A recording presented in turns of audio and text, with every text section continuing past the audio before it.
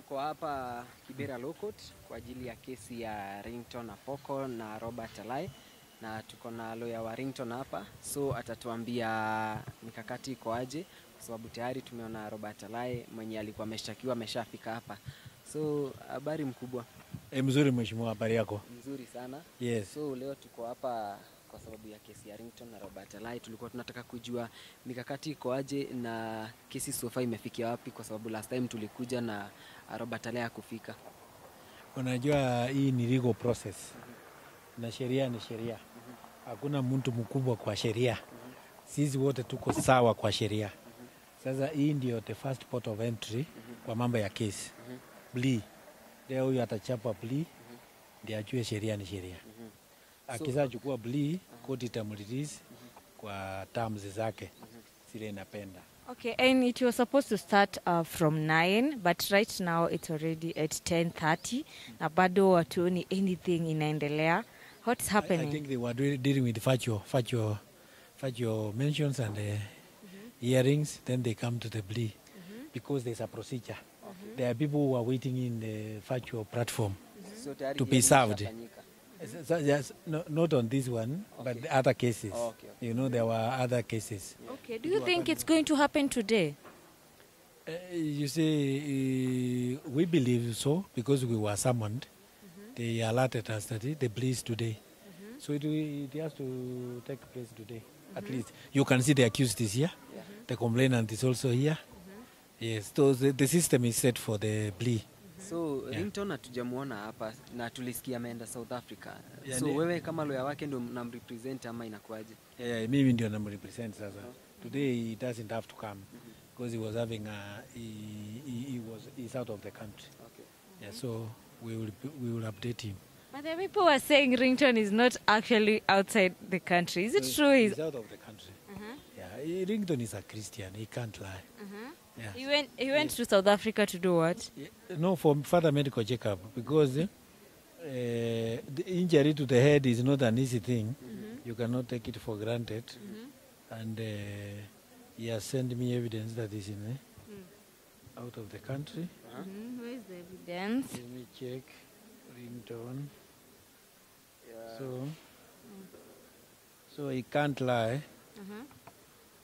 Since he's a person who serves the Lord. Yes.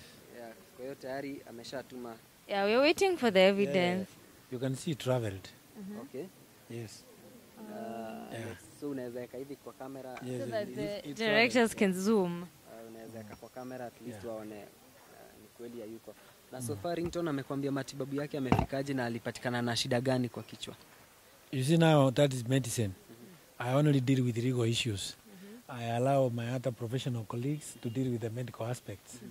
Yes, so it will not be proper for me to comment on medical scientific issues. And is he getting better? Is he getting better right now? Because I had some rumors that he's coming back to the country today in the evening. Does it mean that ashapona? Me, I don't operate on rumors, I operate on facts. He's still out of the country. He's under the care of his medical team. So the medical team will be able to tell us on when he is ready to be back. Na the accused hajajaribu ku approach ndio labda mmalize hiyo kesi au muisolve kwa njia nyingine mbali na sheria? No, we cannot do that because you see that is grievous bodily harm. Grievous means it's a serious offense. Then there was serious damage to the property, the motor vehicle. You see, people must respect others and must respect the rule of law. So that when you have a challenge with other colleagues, don't take a rungu or a stone and start fighting them. Go and report it to the police so that the law is followed. So that is why we want the full force of the law to be recognized and to be followed. And what if sasa tuko mfano kesi imefanywa judgment then ipatikane Ringtone ndio alikuwa na makosa? Are you ready for that? No. As we respect the rule of law. When you respect the rule of law, it doesn't matter the outcome. What you want is fairness, for justice to appear and be seen to be done. Yes, that is what is important. Okay. Yes. So kwa ufupi mnataka yeye if atapatikana na makosa alipe damages na gharama zote zenye Ringtone amegharamia. No, sana sana the driving force in this case is fairness and justice, because justice should apply to all of us irrespective of your social status. So that is the driving force. Yeah, we must be able to respect the systems and the procedures. We must be able to respect the law. If we don't do that, then we degenerate into anarchy. Anarchy is where you see people killing each other and they have no respect for systems and procedures. That's why we want, because Alai is a person who has gone to school. Even if you disagree with somebody, why could you go to those physical extremes? Yes, let us be honest. When you go to school, the school shapes you up to be a good person. So that even when you are confronted with challenges, you are able to handle them in a civil manner. Yes, that's why when we had the Homo sapiens, they used to use crude methods to solve issues. But when now we have the technology age, when we have the WhatsApp groups, Instagram, mobile, when you can easily summon the police through in a second, you can have the police come to where you want them to come. So why could you resort to fighting physically? It's not the best way to resolve issues. Yeah. So we want to create a system that respects others and also respects the law and our institutions. That's why we respect the police. They have kept order. We respect the courts. They have kept the rule of law. Yes. Okay, and apart from the incident of Alai fighting with Ringtone, do they have maybe some other differences in the past? That one I cannot tell, because this is a democracy. People may disagree to agree, agreeably. So whichever position they take, it's up to them.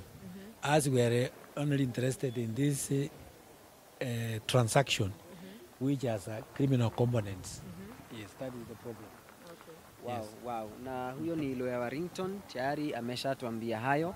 Kwa hiyo tusubirie tuone kesi itakuwaje, kwa sababu inafaa ifanyike leo. Tayari Robert Alai ameshafika, yuko pale amekaa. I tried talking to him earlier, but unfortunately, he said that you have to wait because the case is already in court. He can't speak about it right now, so you have to wait until tuone kutakuwaje. So guys, we'll be updating you in case of anything. Wow, thank you so much. Mungu tumeshukuru sana. Asante sana. Aye. Haya. So, okay guys, as you've heard, we are at Kibera Law Courts. Tuko hapa kwa ajili ya kesi ya Ringtone, Apoko na Robert Alai. And as you can see, Robert is over there. He's there. I tried talking to him earlier, but unfortunately, I insist that hataongea kwa media until the case is solved, kwa sababu kesi zenye ziko kotini, we all know it's not right kukuja kuongelea kwa media about it, but we just hope everything is going to go as we've planned. We hope for all the best. We hope for all the best, guys. I'll be updating you in case of anything. Continue watching my videos. We meet next time.